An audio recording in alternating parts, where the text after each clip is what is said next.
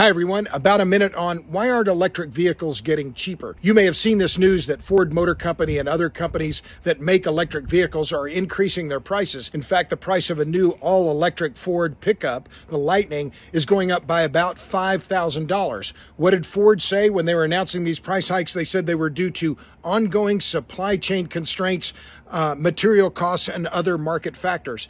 That's the key driver here. And this is bad news if you're in the market for an EV. Why? Because the average price of an electric vehicle in the United States is about $66,000. That's an increase of roughly 10% over the prices from about a year ago. Now, to be clear, conventional vehicles, they're also going up in price. So if you're buying an internal combustion engine vehicle, they're going up in price as well. But EV prices are going up because of the cost of batteries. The price of lithium, which of course is a key component in batteries, has gone up five-fold since the beginning of 2021.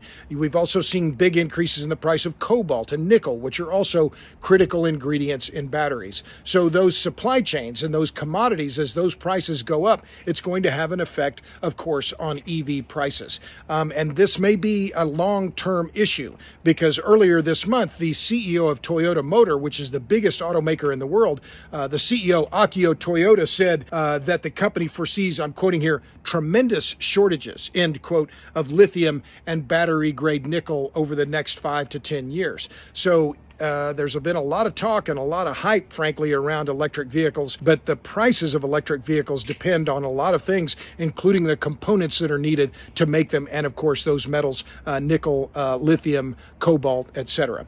Okay, enough on that. Click the link in my bio for more about me, my books, my podcast, the Power Hungry Podcast, my film, Juice, How Electricity Explains the World.